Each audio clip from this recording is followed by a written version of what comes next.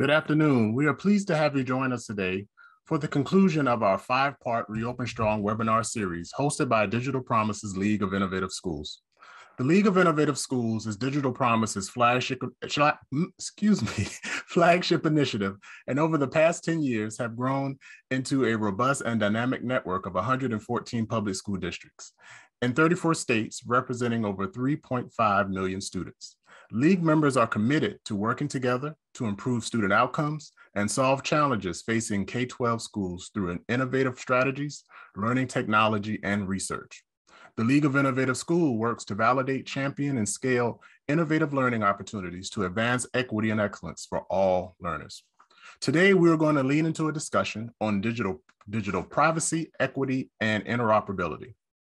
As school districts implement another year of hybrid and distance learning, leaders are facing increased complexities in managing student data privacy and using data to identify and address systematic inequities. In this webinar, district leaders will share key policies and practices in protecting student data privacy as students and teachers are increasing their use of technology. We will hear what lessons they've learned and priorities for the school year.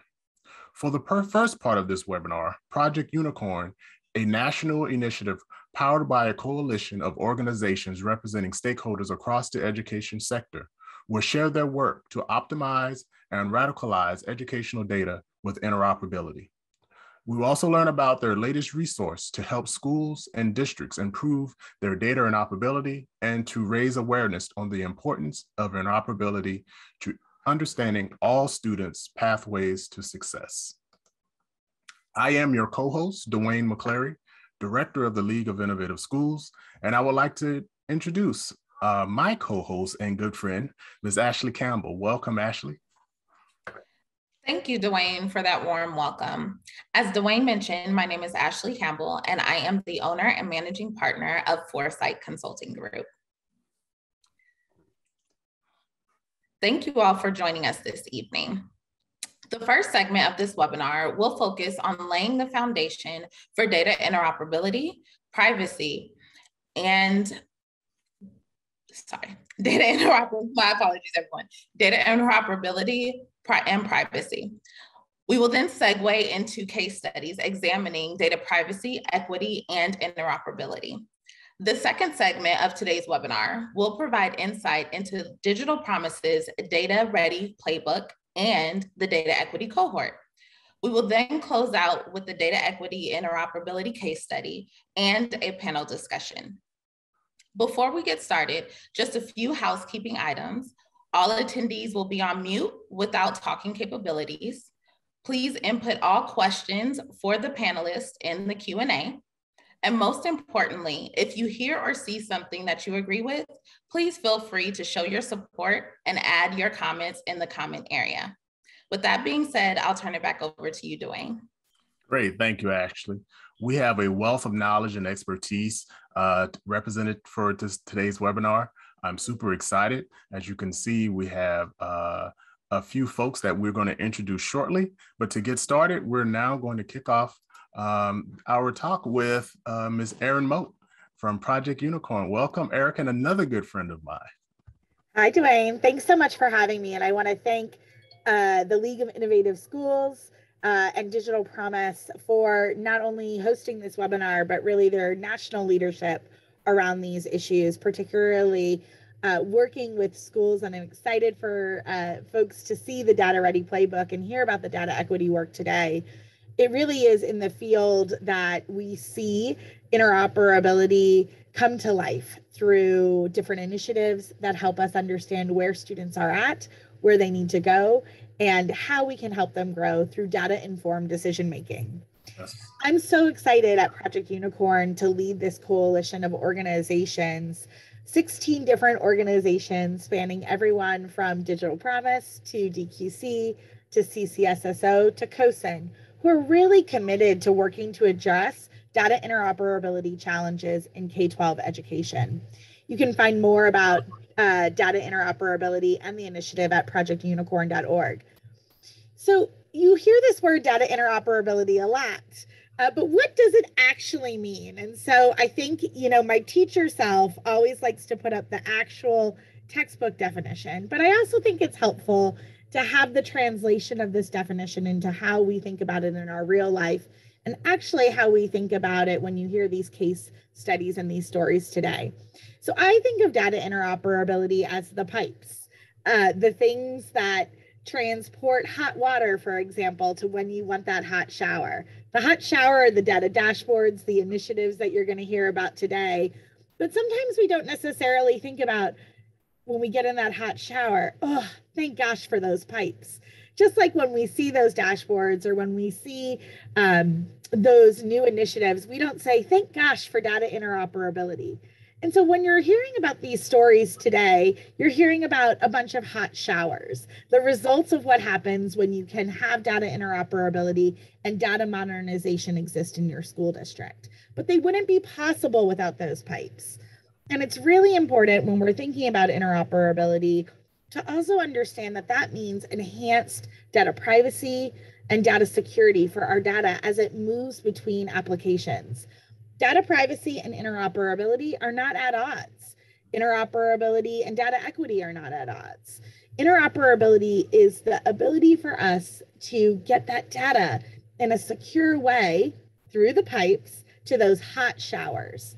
And so I want to talk a little bit about COVID-19 in particular, as we're focused on this theme of reopening strong, and how data interoperability really helped some schools and districts tackle challenges that frankly were unseen and were unpredictable. What an enormous challenge that folks had coming into the pandemic, and the almost overnight switch that many schools and districts needed to make to online or digital environments. And I think what's great about educators is that when faced with challenges, they respond with innovation, creativity, and really thinking about coming together.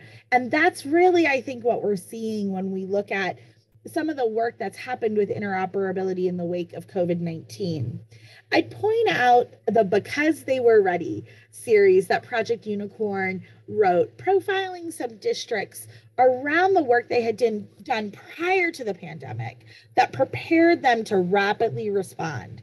And so as you're thinking about the work of data interoperability, data privacy, and data equity, thinking about it as doing maintenance on your pipes, making sure that your pipes are ready for when that storm comes, they can get the water out of the basement, for example, making sure that your pipes are ready for when you want to have your 6 family members all over to take hot showers at once. Doing that work on the pipes, making sure that the pipes are clean, they're well maintained, they're not leaking, means that you can have that hot shower, those hot showers when you want them. Or when I was a teacher, when I got home from those field trips at the Bronx Zoo all day, there's nothing more that I wanted than that hot shower. And so I want to just call out, I think, 3 themes you're going to hear today as you hear folks describe those hot showers, and also some of the work they did on the pipes. Really thinking about what it means to be connected. And I mean that not just in terms of connected through digital technology, but what does it mean to be connected into your community so that when you have data, you can take action? And that means going beyond just, can my students get online and do they have access to technology? But do they understand, is this technology usable? Is it frankly accessible to our students with disabilities and our L learners? That's really that equity lens. Can everyone access the tools and software that we're using? You're going to hear some great stories about meeting the moment today. And then finally, if there's one thing you hear other than the hot showers that you're going to remember from this webinar, I think that you'll remember that communication is the lifeblood here for our district leaders, that every single use case, every single story you're going to hear, whether it's in Because They Were Ready or today on this webinar, is about how do we communicate better? How do we communicate to our teachers? How do we communicate to our students? And how do we communicate to our families?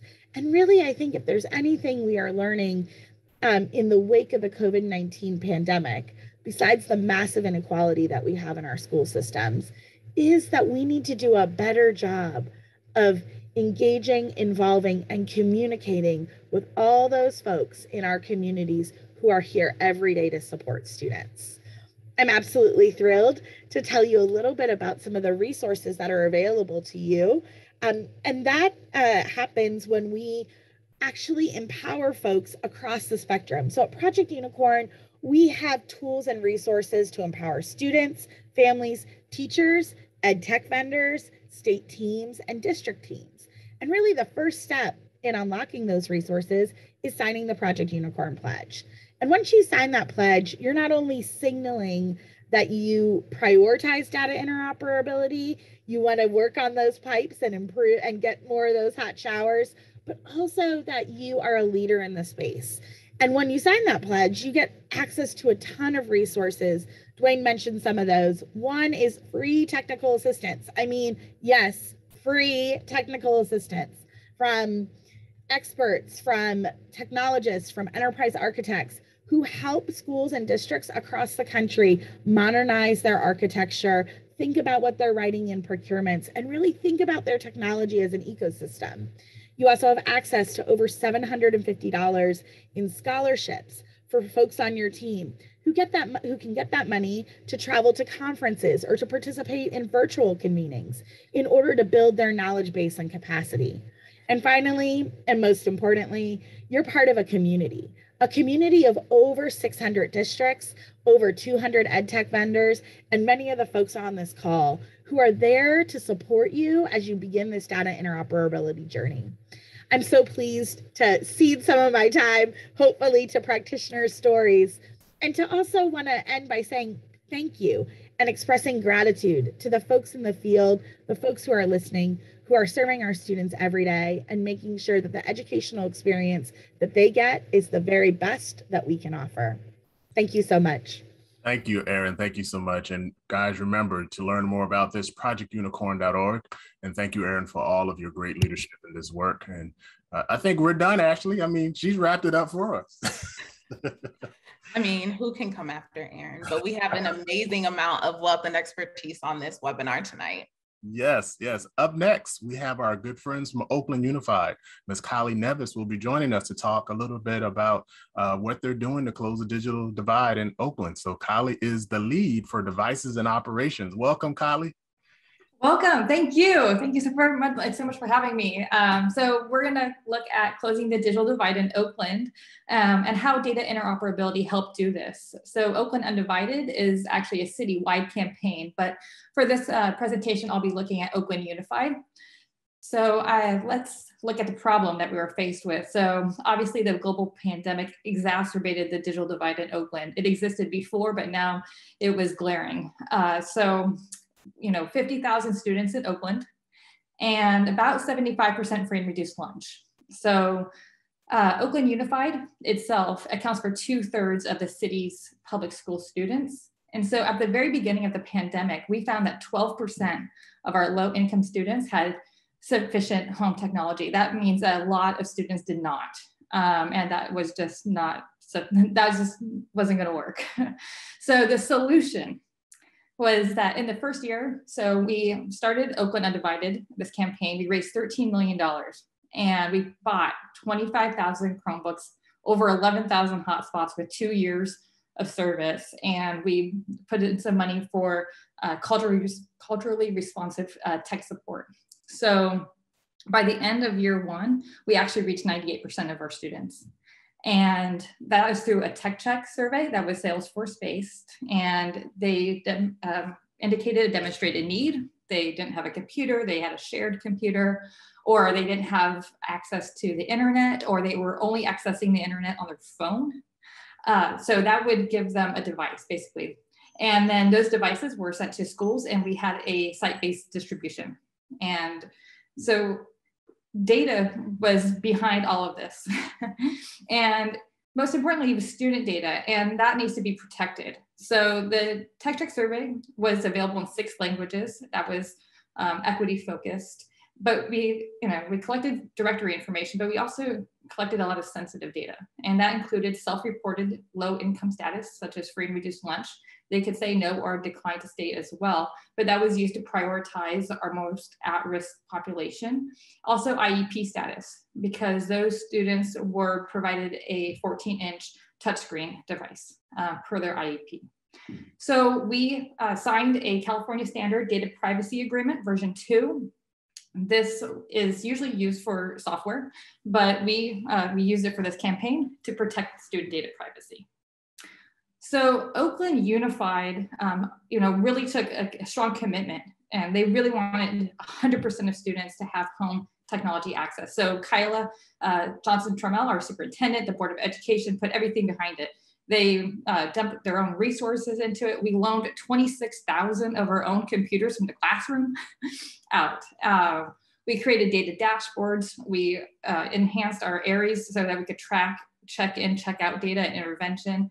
Most importantly, we created this tech equity and access team. So that included our, ELMA, which is our newcomers and English language learner department, case managers for foster and unhoused youth, special ed, just a range of folks across the district to make sure that we were reaching the hard to reach students. And then we developed our own site capacity to do distribution.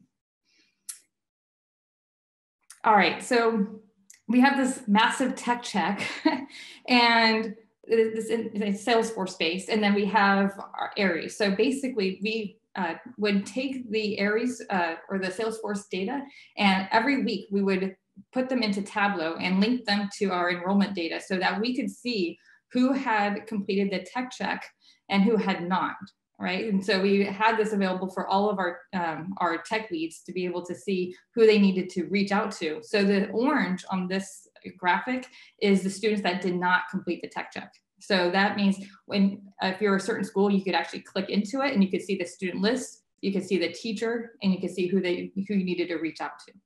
But the big question was, does everybody in that orange bar actually need home access? And who are the hard to reach students in that? And that goes for the district and for every school. So next slide. All right, so our strategy then was to look at more than just the tech check. So first was the tech check. So did they complete it? Yes. If they did complete it, did they have a device? If not, did we give them one, right? So did we have that checkout data in Aries to say that we gave them either a loaner or we gave them an Oakland Undivided permanent device, right? So did they have something? And that it also goes for the hotspots, right? And then if they didn't complete the survey, well, what other data could we use? All right, so we looked at Google. So we are a Google for Education district. We looked at, were they signing into Classroom? Were they signing into their email account? Were they accessing materials? We use Clever. So we use Clever for our EdTech apps. Were they accessing Clever, and on what devices? So you could actually track the device that they were using. So if you're only using their phone, we made an outreach to those students.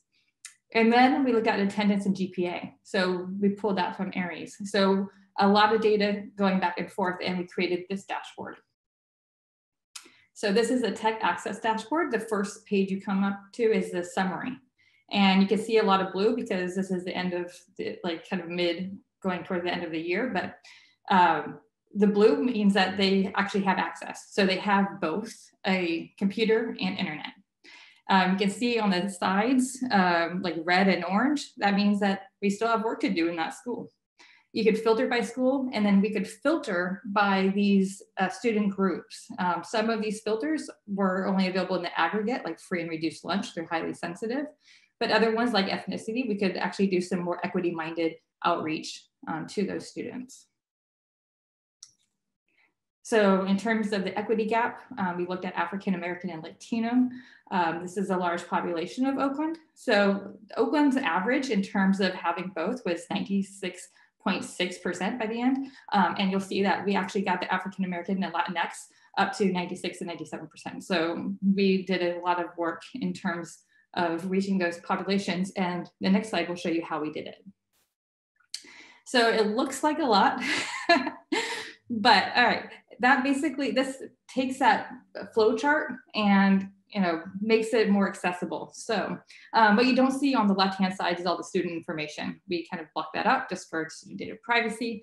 But what you will see is we looked at the tech check, and if we saw that they had a tech check, and we could also see that they had devices checked out.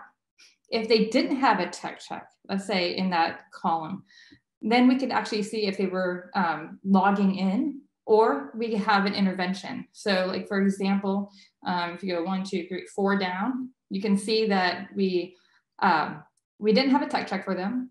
We checked out a Chromebook for them. And because we didn't have any more information, we reached out to them and we did a home visit and found out that they needed internet. So a lot of intervention, and I'll go into more intervention in the next slide, but this is how we combine the data. So when it came to intervention, this was how we reached those hard to reach. So when we found that they needed both, okay, well, then we needed to make sure that we were reaching those hard to reach students, because a lot of them were facing challenges. We're basically asking a family that doesn't have digital access to fill out a digital survey, right? There's a lot of cold calling, a lot of, working with teachers, right? Working with that tech equity and access team. So when you saw it need both, we would contact them. And if we couldn't contact them, which was very often, we would do home visits, or we would have the teacher reach out to that student. And this was imperative for getting to 98%. Where we are right now is a 2% gap. And this is what we're trying to close now in phase 2 of Oakland Undivided, as well as reaching out to the new incoming students. So just in summary, we had 6 metrics. We have the tech check survey from Salesforce. We had our device checkout in Aries. We had academic performance data, GPA, and attendance. We had Google and Clever for our EdTech access data. And 4 systems, Salesforce, Clever, Google, and Aries, and then 2 dashboards. So a lot of data interoperability, but I feel like it went a long way to making sure that we were closing the digital divide in Oakland, and we continue to do so this year. Wow. Data equity and data interoperability in action. Like, this is doing right by students. Wow. Thank you, Kylie. This is awesome. And I hope this is a wealth of knowledge for some folks that are listening out there. And we should definitely connect to learn more about what's going on out there in Oakland. Thank you so much. Thank you. All right, great. So Ashley, I'm going to turn it over to you because I think you have some great information to share about the data equity cohort here at Digital Promise. Yes, thanks, Dwayne. So with that being said, the data equity cohort is an amazing, absolutely amazing opportunity where we're bringing 15 districts from across the nation together to focus specifically on data equity and data interoperability. So let's start by seeing what is data equity. Data equity is an active process that involves applying an equity lens and equity mindset throughout the data lifecycle. It strives to acknowledge, understand, and address educational inequities. It's truly meant to address data inequities, and practitioners of data equity specifically apply careful considerations to planning around the ways in which data is collected, analyzed, interpreted, shared, and considers the stakeholders before, during, and after the decision-making process. So as depicted on the screen, you can see that the data lifecycle with regard to data equity is an active process. So it's not passive. Our districts really become proponents of looking at systems and structures within their school district to address data interoperability and by nature address data equity. And so with that in mind, I would like to introduce one of Digital Promise's data equity cohort members, Matt Highfield and Patrick McCreary from Beaverton School District. Thank you very much, Ashley, and you got my name just great. Yes, that was my goal for this evening. Nice job. So Matt and I are excited to be able to work with you today, and I think, Matt, you're going to start us off? I am going to start us off. First off, I'd like to thank everyone who's listening to this webinar, because data equity and interoperability and equity issues are just so important. And as Dwayne said, the pandemic has definitely magnified that. And I also wanted to thank Oakland for all that they've done. I mean, that was an impressive dashboard, and they really did and are continuing to do a lot of work. And it shows the power of data when used properly, because in the end, we want our students to have access. So thanks to Oakland. So a few framing statistics and observations. There we go. These statistics probably aren't all that new to all of you. The one that jumps out at me before the pandemic is 75, the middle one, 75% of school systems nationwide did not have any strategies for providing connectivity at home and after school. And I think obviously the pandemic has changed that, and schools have had to pivot. And a lot of schools have rolled out computers and access plans as quickly as they could. In our school district, Beaverton, we've been working on connectivity issues for quite some time, and looking at student surveys. We happen to have Canvas as an LMS, looking at connectivity issues, looking at our hotspot usage, our overall network usage. So we have a number of data points that we were using to assess connectivity, but we're pretty confident in saying with our hotspot program and our outreach that we have reached the vast majority of our students.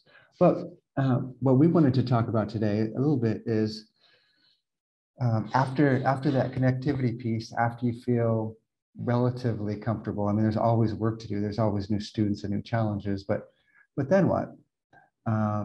We wanted to highlight what happened to us during the pandemic, some of the things that we did, and then some of the things we are considering working on in the future that we're currently working on to address opportunity gaps and perhaps systemic bias. So first, the next slide would be great. So as soon as the pandemic hit, our district was in a pretty good position to get Chromebooks out. Our secondary students all had Chromebooks already, and we worked to get iPads and Chromebooks out to our elementary students. And they checked them out outside in an open air area, masked at the schools. What we found pretty quickly, though, is that just because a student had a computer and connectivity or hotspot, it didn't mean that they were accessing what we wanted them to access. And we started assessing our data. First off, students and families were calling into school saying, "My computer doesn't work. I don't know how to access the online curriculum." That was one data point. And then we could see, some hotspots weren't in full use, and some classrooms in Canvas, students weren't being able to access. So we knew that students were having problems. So our IT department immediately set up a student help desk. And that was to help both students and their parents, especially parents of very young children, understand the technology.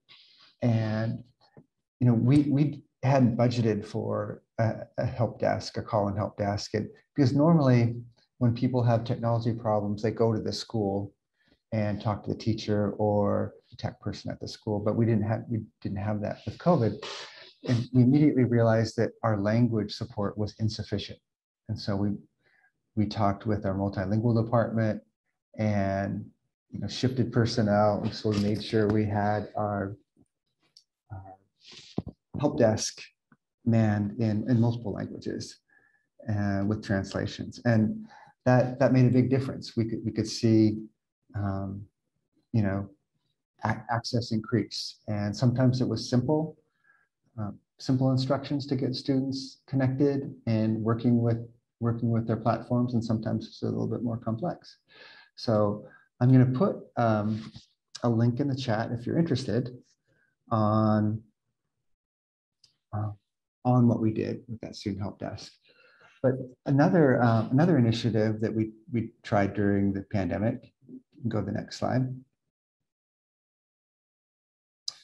is we had some family outreach projects, because we realized that, addressing the whole family was critically important.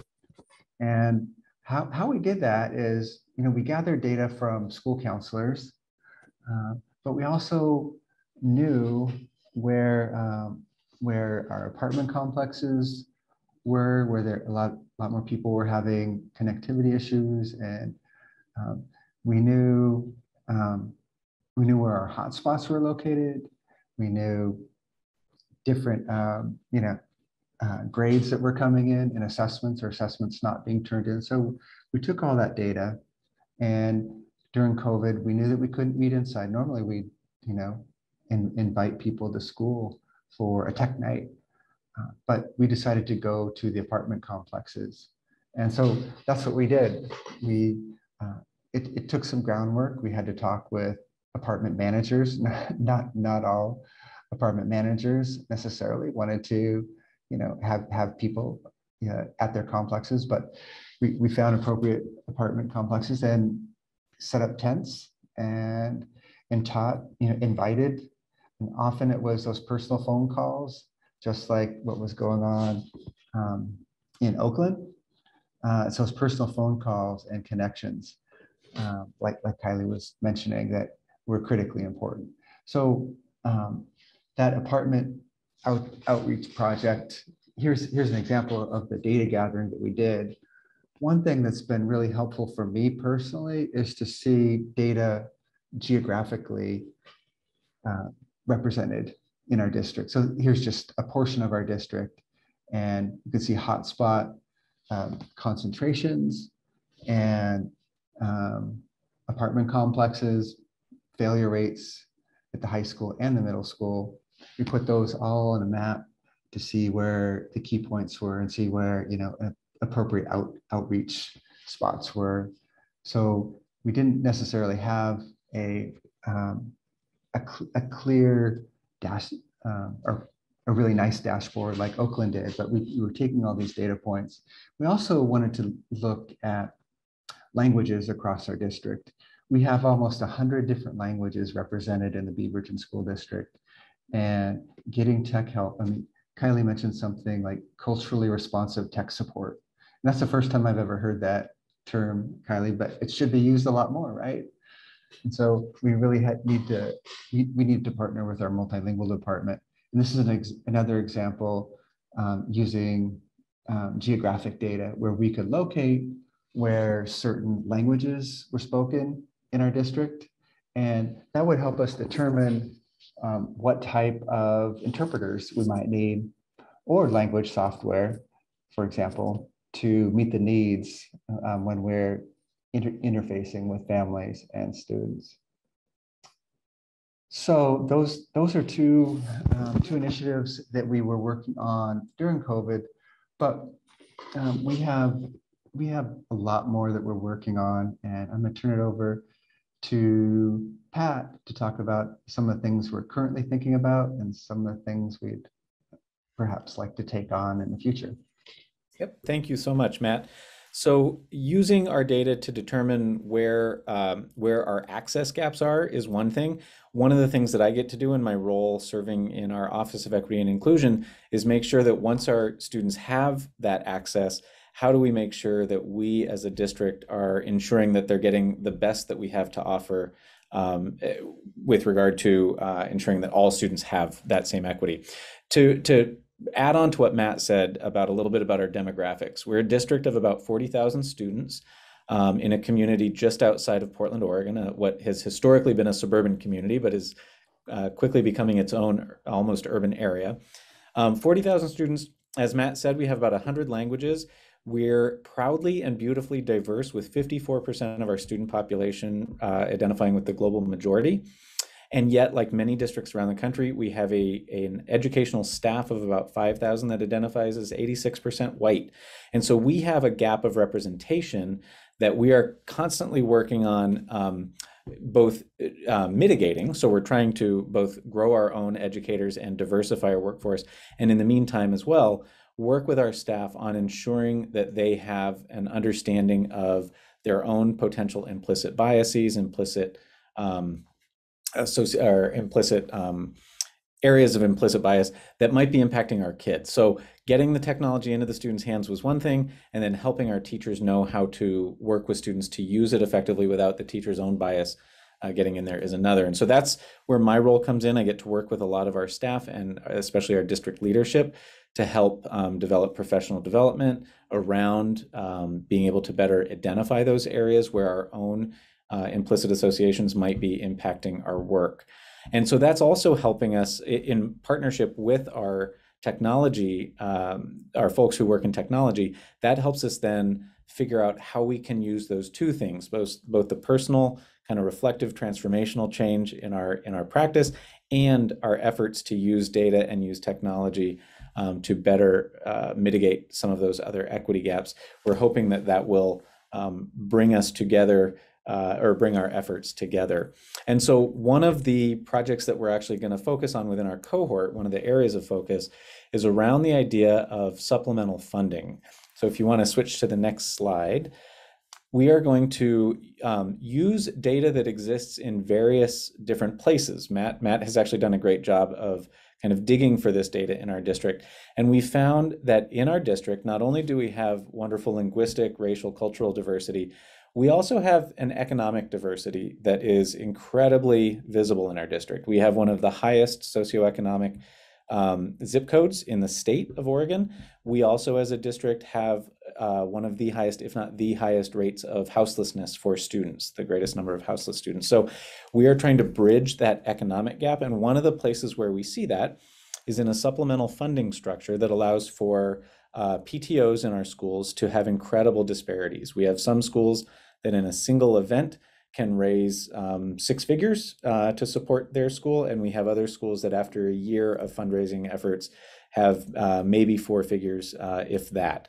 And so one of the things we're going to look at is spending trends that we have data for, so we can identify where those areas of wealth and need are in an effort to hopefully bridge that gap by creating systems and structures to help more equitably distribute any supplemental funding that comes into our district. And so some of the ways that we're doing that, we're looking at PTO dollars spent on technology by schools, spent on books by schools. We have information from our district librarians that we can get.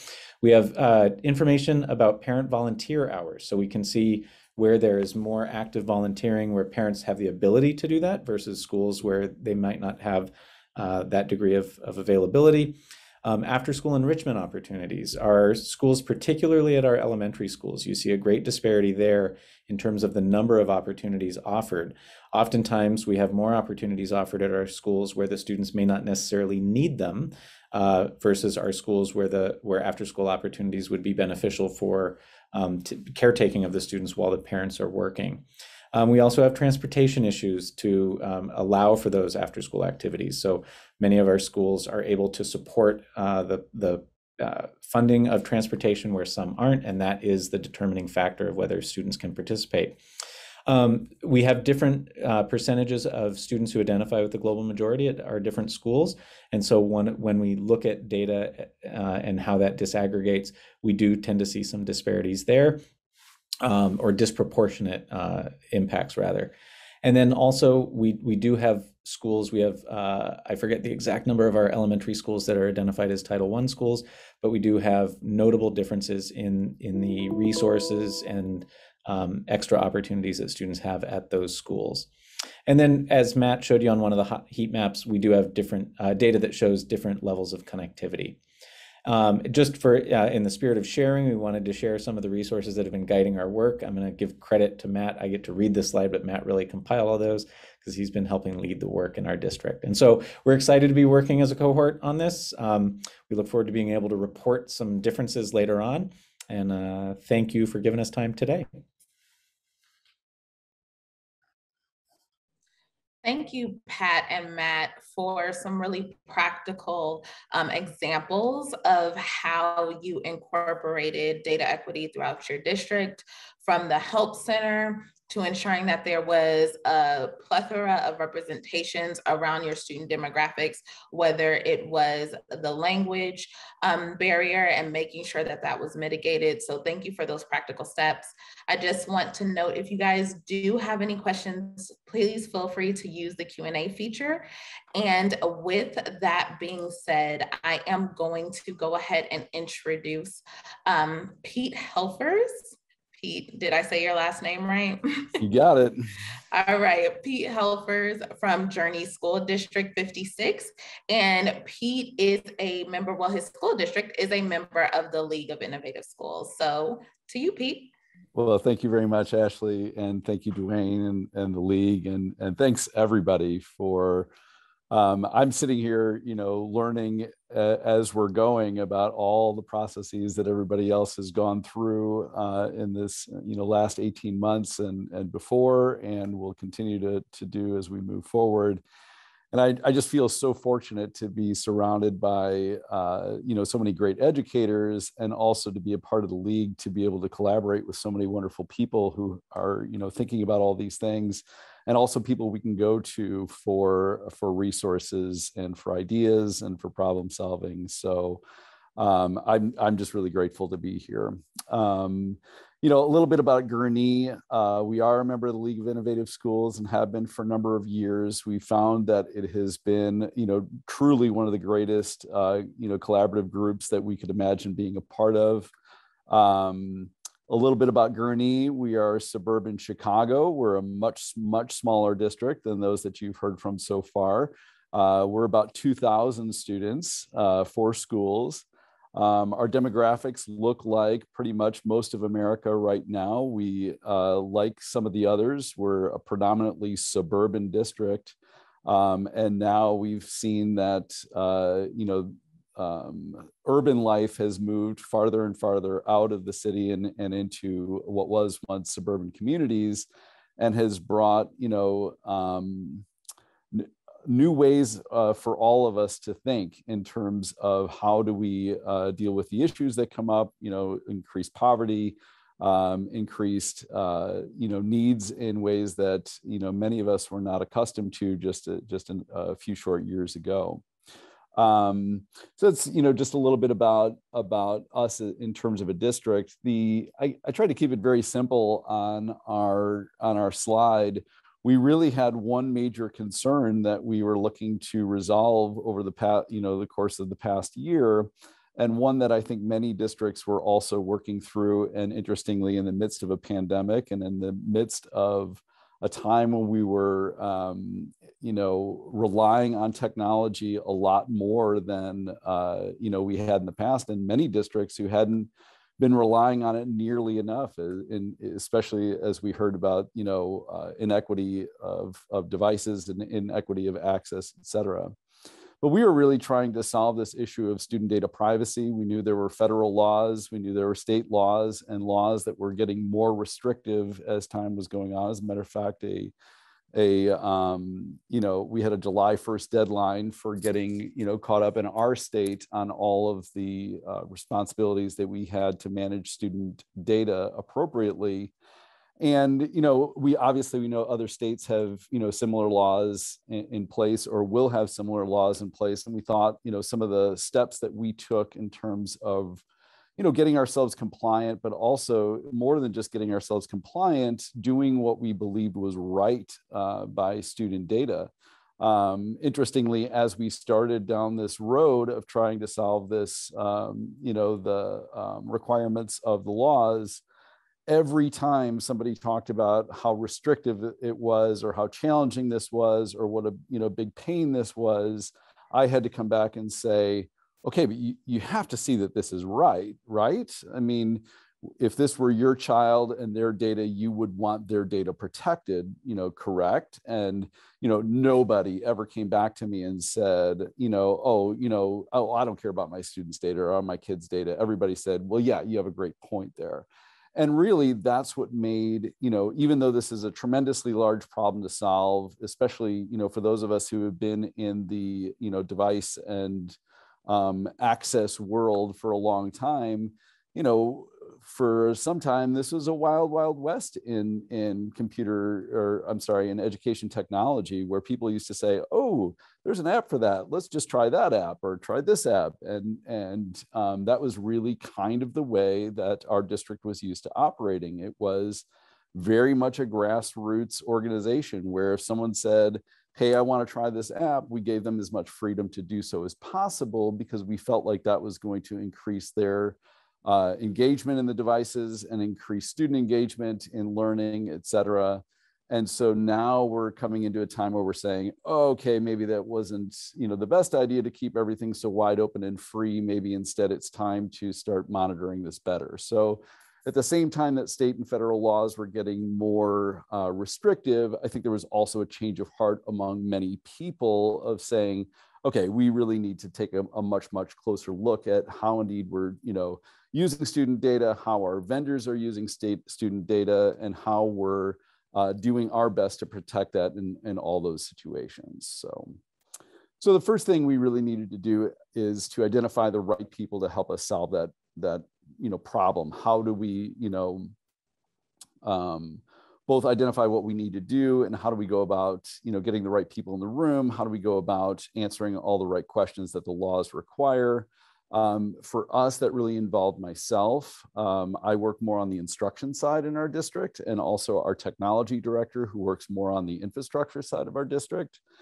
But the other approach that we took was reaching out to, you know, both surrounding districts that we knew from other collaboratives and our neighboring districts, and saying, okay, we're all kind of in this together. We all have to, you know, get compliant at the same time and in the same way. How are you approaching it? And we had several meetings with our local, both our local districts and other districts around the state, and said, you know, what can we learn from each other? We also, you know, in Illinois happen to have a great cohort of folks in student data privacy who were fabulous about sharing their resources, sharing the help that districts would need, and making everything available for free so that everybody could kind of pitch in and solve this together. So once we knew that all of those people were on our side and could help us do this, then it was a matter of us sitting down and developing the plan. How are we going to make sure that we're getting ourselves compliant? How are we going to make sure that we're both following the law and doing everything that we need to protect student data?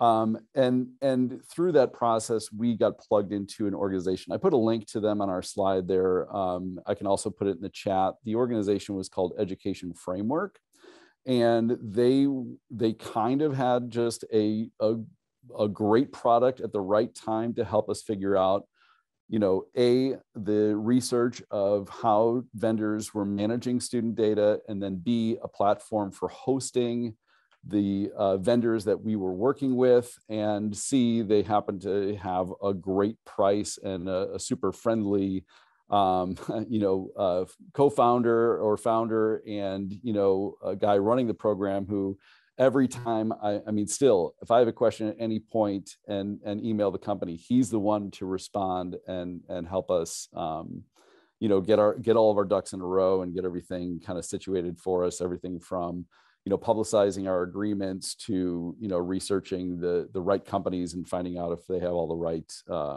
you know, paperwork in order and privacy, you know, agreements in order, et cetera. So having them, you know, be there for us was tremendously helpful.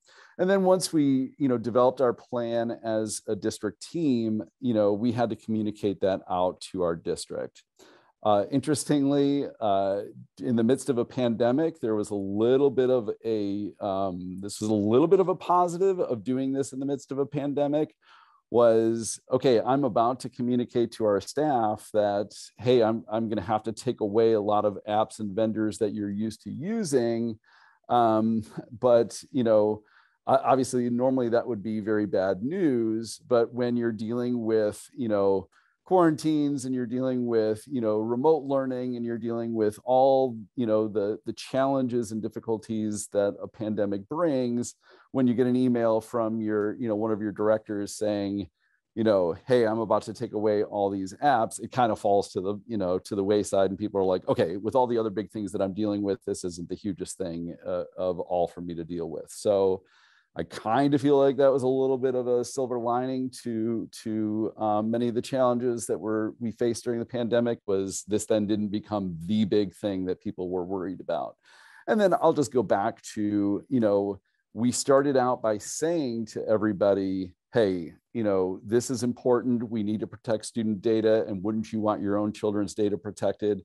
So when people came back, with complaints, they were very few in number and very minor. And it was very easy for us to go back and say, okay, but if this organization isn't doing the best by students, then we can't use them. You do understand that, correct? And all very understanding of that. And then lastly, we continue to maintain this plan, obviously moving forward. So as our district continues to try to innovate and to try to find ways to, meet the needs of our teachers and students and parents and everybody involved in the education system, we want to maintain, a strict adherence to student data privacy. And so we put a good plan in place of making sure that anytime somebody wants to use something, it gets checked. We make sure we're signing all the appropriate paperwork and posting it to all the appropriate places, but then going back and making sure that these companies continue to maintain their commitment to student data privacy, because they can change. And so we have to go back and make sure that we're following up with them.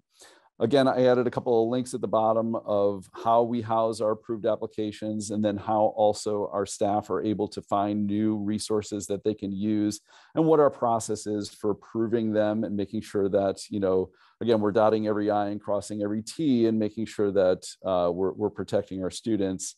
But really that was, just a kind of snapshot of what the process looked like for us. And really on this side of it, I would say our staff has been super pleased with the way that this all worked out. I'm very pleased with all the support we got from both, some folks in our state and also our local community in helping us to make this work.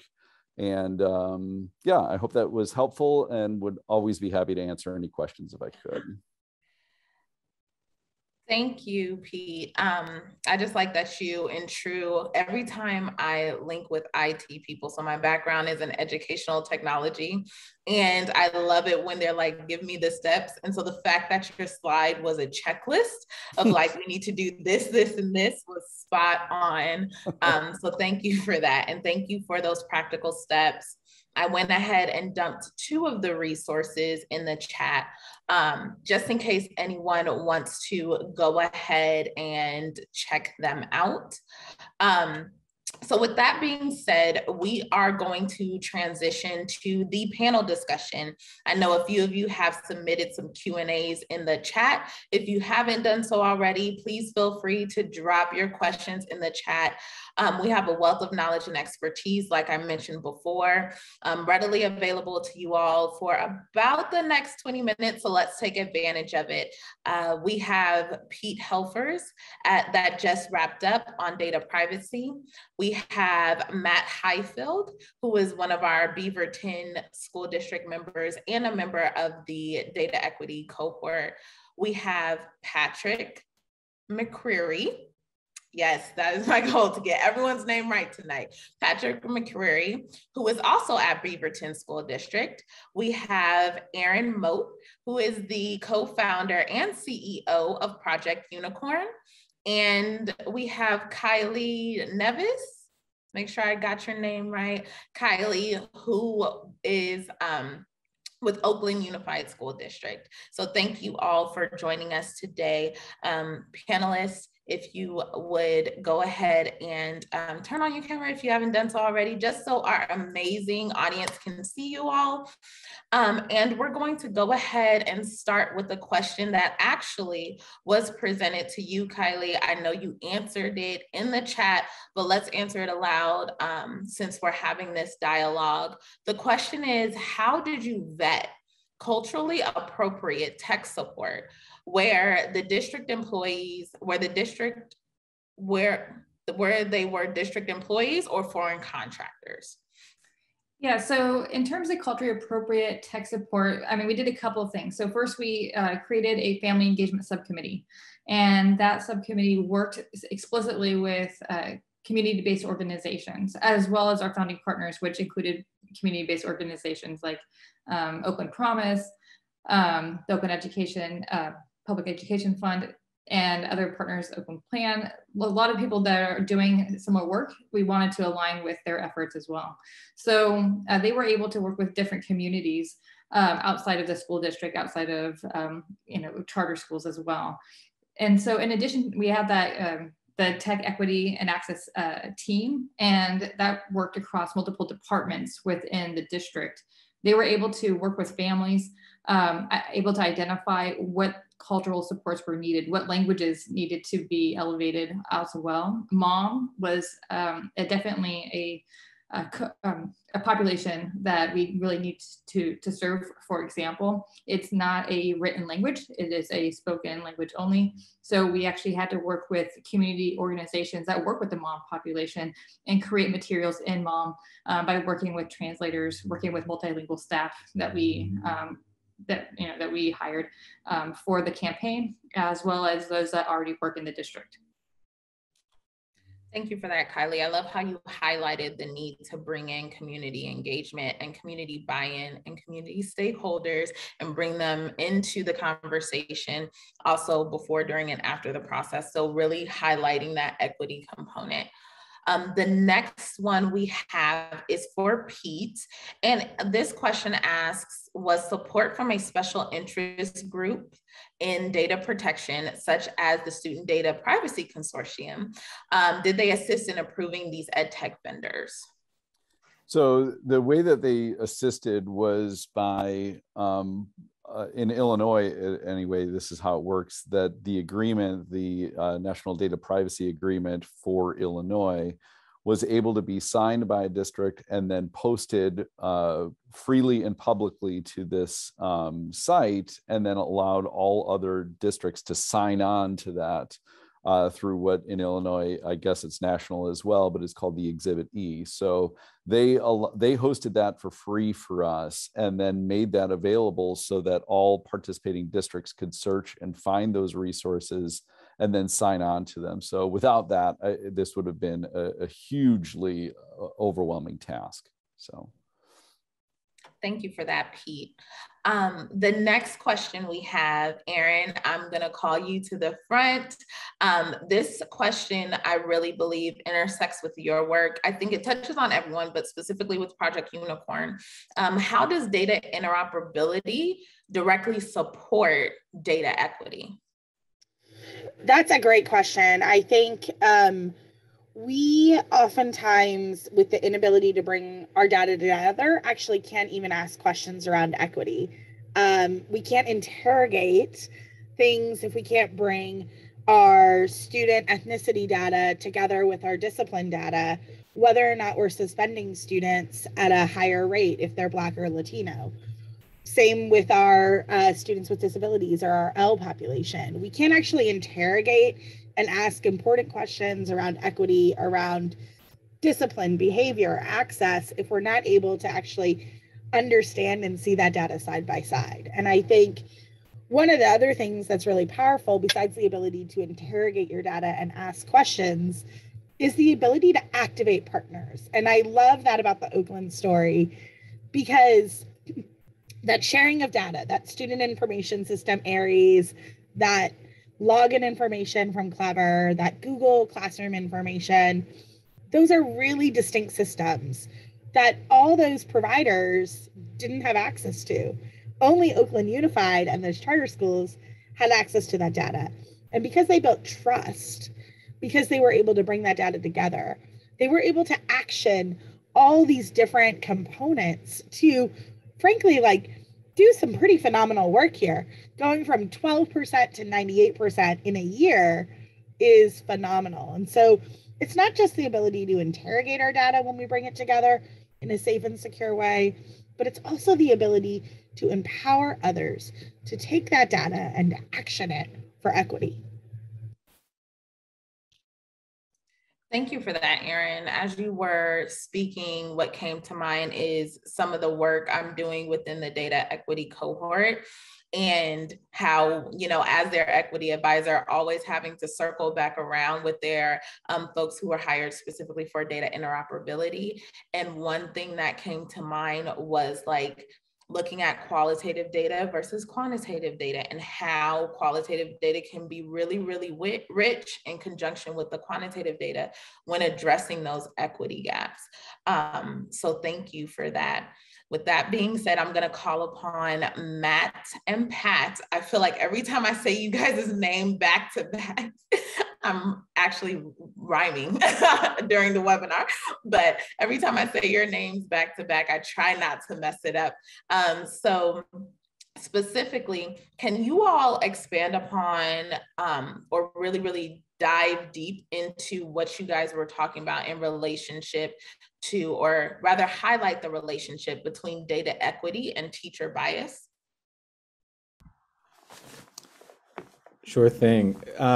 Matt, I'll go ahead and start, and then as we do in the Matt and Pat show, feel free to chime in and help out if I miss anything. I think, Ashley, what we're in an interesting place as a district in that we I'm going to call it our equity story. Our equity story has been one of kind of a grassroots initiative. So we, over the past, 15 years, have had kind of a movement of a coalition of the interested and passionate to move forward with equity. This team, one of the crowning achievements in my mind in this role that I serve in now was the collaborative development of an equity lens. So we have 4 questions that constantly guide our work. It's on my badge right here. Whose voice isn't represented in this decision? Who does this decision benefit or burden? Is this decision in alignment with our BSD equity policy? And does the decision close or widen the access opportunity and expectation gaps? So we're in a place where we have a lot of the tools that were created, they just weren't necessarily being used widespread. So now we're at a point where equity is no longer a coalition of the willing. It's really the district vision. Our superintendent has been on board saying, this is a priority, that we need to emphasize use of our equity lens, that we need to make sure that all of us I'm going to use educators because it's not just about teachers, it's also our classified staff, our para-educators, it's our administrators, that everybody is understanding the role that they play in their daily precise actions that either work towards greater equity for students or work towards inequity. And so a lot of our professional development right now is just focused on that individual self. So we are engaging in a lot of work around understanding implicit and unconscious bias, around knowing how to recognize it in ourselves, knowing how to interrupt it and before it escalates. So a lot has been talked about. One of the pieces of data that we have currently and we've had for a long time is disproportionate data as it relates to discipline.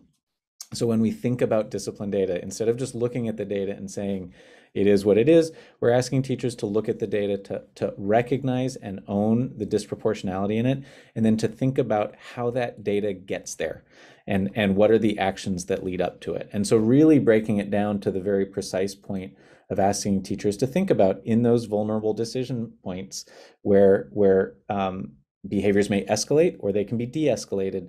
What are we doing with regard to understanding our own positionality in those moments to help mitigate the likelihood that it will result in discipline?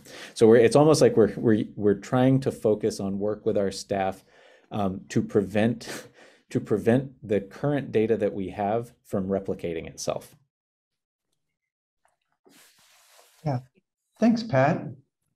I'll just add to that. When we look at disproportionate discipline, I would say several years ago, as an educator, I would just jump to a conclusion. Well, we obviously have some administrators who are,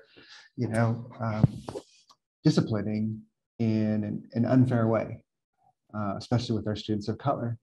But that's just the surface level of the problem, because administrator might say, well, we discipline the students that are coming to us, and maybe there are more students out in the hallways that get this, they get written up and disciplined. And then so maybe it's the campus monitors who need work. But then it's like, well, why are the students in the hallways? I mean, if if the classroom culture is so unwelcoming that students don't want to be in the classroom, then yeah, I would make sure that I was not in that classroom if a teacher wasn't being respectful to me, or if I wasn't feeling included. So it really is, as Pat has mentioned, it's been a journey for our district, and we're still on that journey. But really to look at holistically at the problem, and to address all of the biases that we all have, and how those impact students, and how we can be better educators and create more inclusive classrooms and schools. So, it's one thing to look at the surface level of the data and go, oh, we have a problem, but just to really dig deep at all the different levels of things we need to look at to be more successful in what we're doing.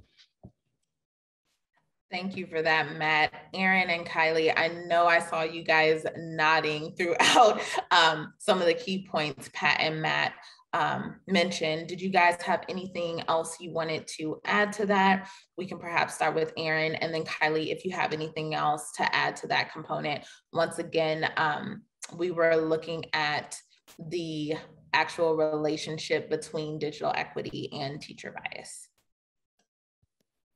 So I would just add that I think Matt and Pat make really great points here about the interrogating the data and the onion that you have to unpeel when you're having these conversations. That part of the work isn't just asking those surface level questions, it's peeling down those layers. And one thing I think is helpful in thinking about communication is that when we go to those conversations with actual data, sometimes that can help us de-stress. And instead of calling people out, we call people in with the data.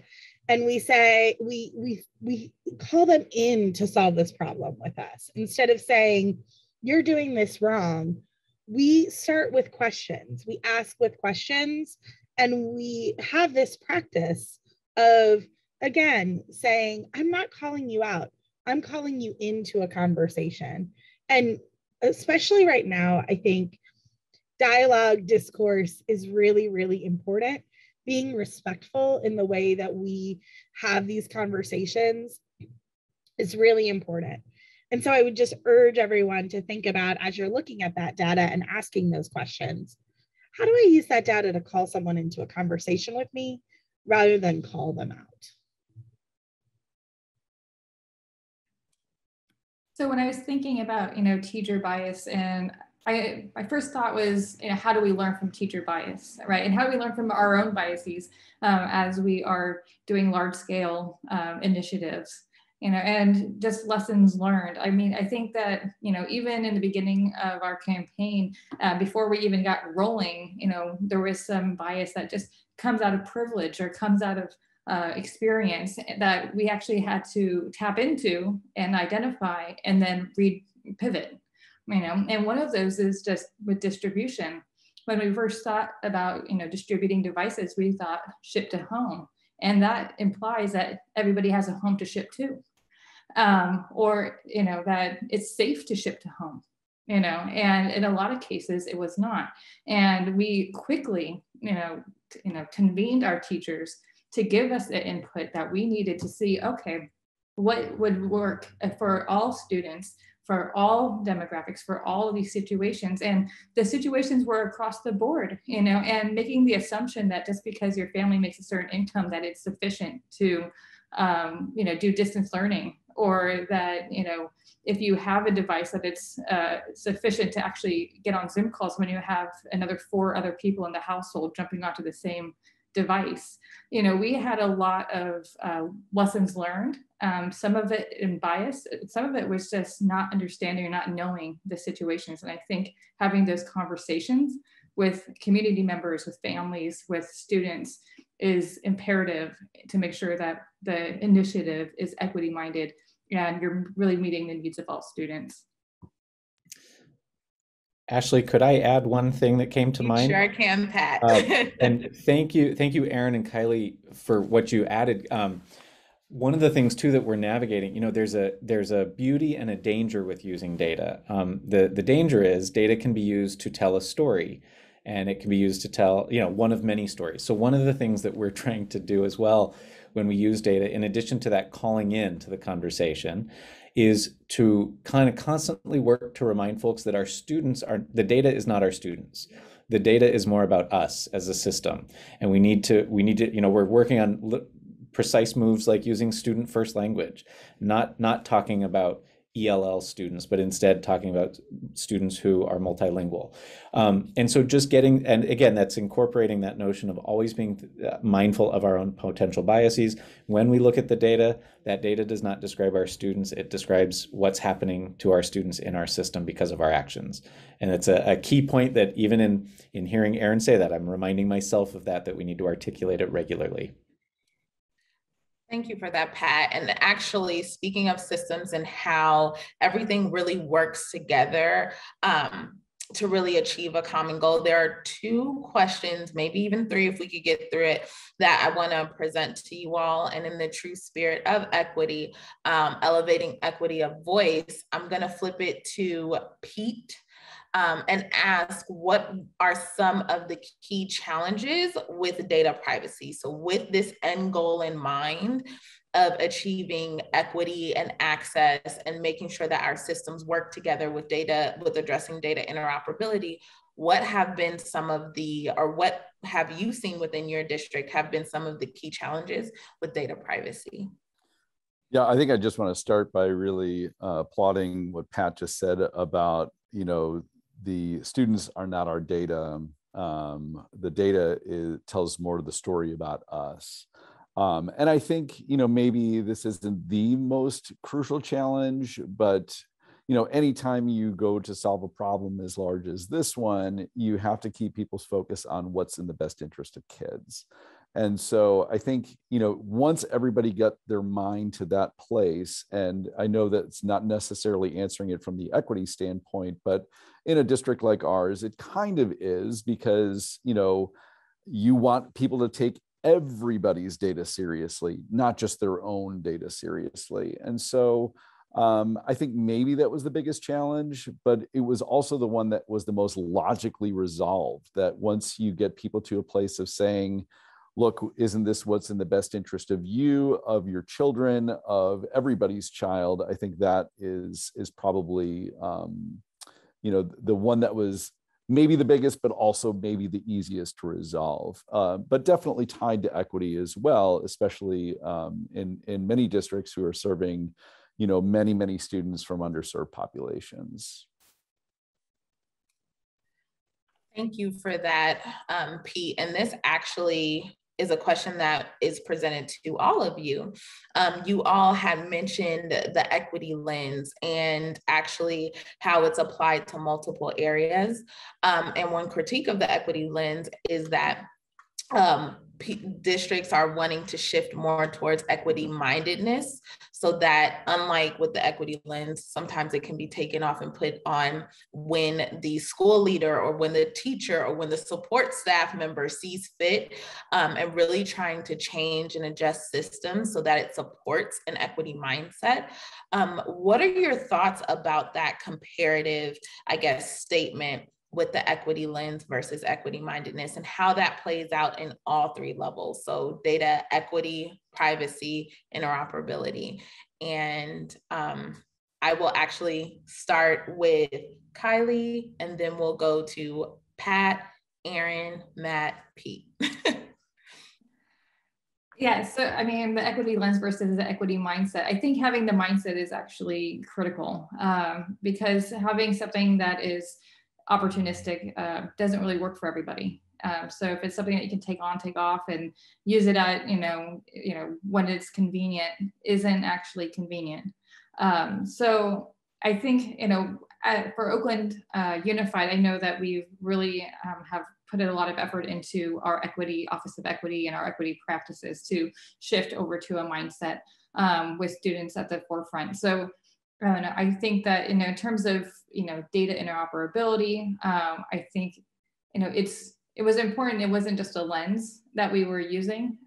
It was really engaging with the community-based organizations as well, to make sure that it was in our mindset when we were reaching out to those populations of students, when we were trying to, get to the hard to reach students, which was, definitely their biggest challenge. But I think that, with having a lens, I think we would probably end up with more gaps.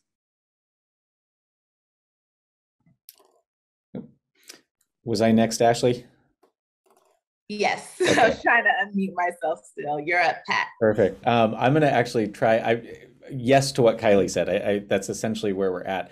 I referenced our equity lens questions earlier, and I look at it as the equity lens questions are the tool we're using to get to that equity mindedness.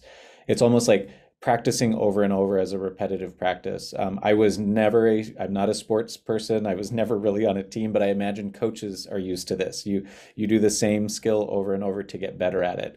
So the way I look at it, I was a little embarrassed that I didn't remember the 4 questions verbatim. I feel like I should know those, but I think that's a sign that they're just ingrained in how I think. That's where we want to get to. We want to get to the place where the equity lens isn't necessary, because equity mindedness is in everything we do, but we're not there yet. And so I'm going to push the equity lens until we get there. Pat, I feel like you were in my head and you just went ahead and regurgitated my thoughts. All right, Erin. Well, I get to +1 Kylie, +1 Pat, and I would say, I think it's not just about mindset; it's about heart set, and I want to introduce the idea of heart set in this conversation, and that's because we're not going to be perfect. This work is evolving; it's ongoing. There are moments where we are our best selves.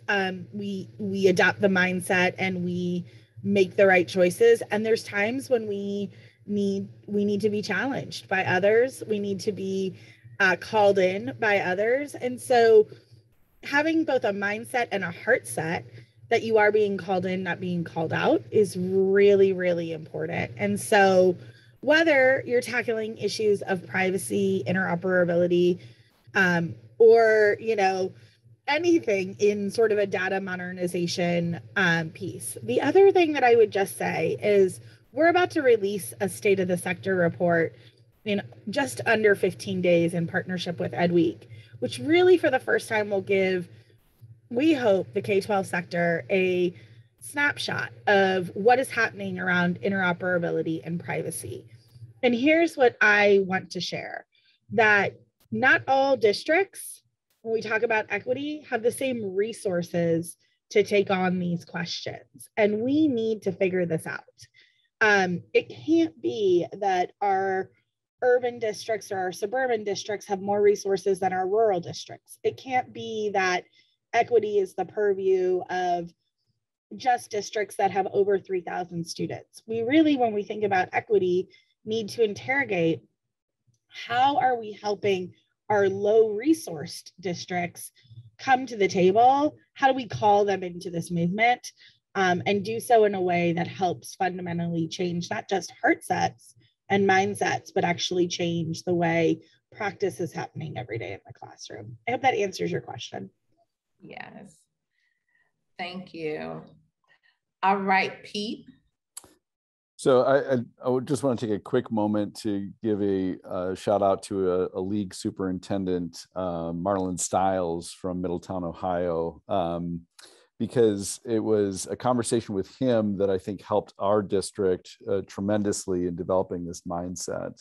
We had a conversation at a league meeting a number of years ago, and we're asking some of these very questions, and he recommended doing something through an organization called Think Tank, which was a cost of poverty experience for our school district, where every member of our school district and through volunteers in our community helped host a poverty experience for everybody to go through for an institute day. And it was the last thing we did as a district before the pandemic. So this is on February 19th or something like that of 2020.